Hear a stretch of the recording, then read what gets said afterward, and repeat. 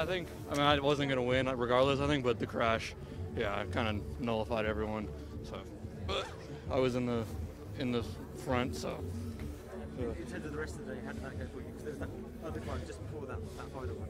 Yeah, it was super easy all day, and then things started to get a bit stressful on the long twisty descent before the last two climbs, and then there were some nasty crashes on the downhill, which was unfortunate, but yeah, I made it through safely, so that's all I could ask for.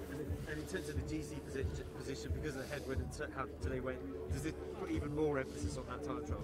For sure, yeah. I mean, if it was a tailwind, there could be some splits today, but yeah, everyone's on the same time, so yeah, the time trials are more important, I think. You've ridden it, you got a recon on it? Yeah, I did it the day before the race started.